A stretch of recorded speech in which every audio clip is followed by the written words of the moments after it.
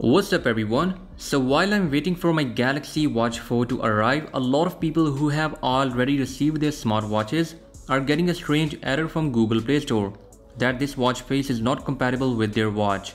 Actually, there's a small bug from Google and I think so it will be fixed pretty soon with a new update. In the meantime, if Google Play Store is showing incompatible error on your Galaxy Watch, you can try these methods to install those watch faces.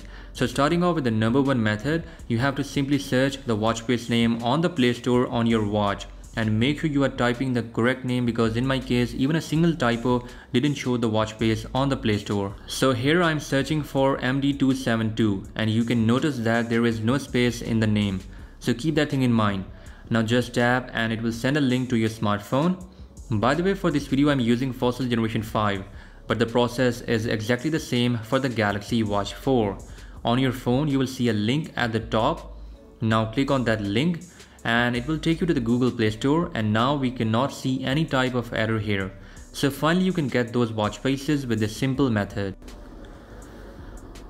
Another way to do this is to simply log in into your Google Play account on the web browser. You can use incognito mode in case the web browser is opening up the Play Store application. Here just search for your desired watch face or any application that you want to try out,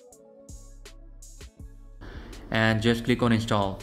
But the downside with this method is that after you have completed the process here on the web browser, it will say that your watch face will be installed soon on your watch, and it actually takes some time.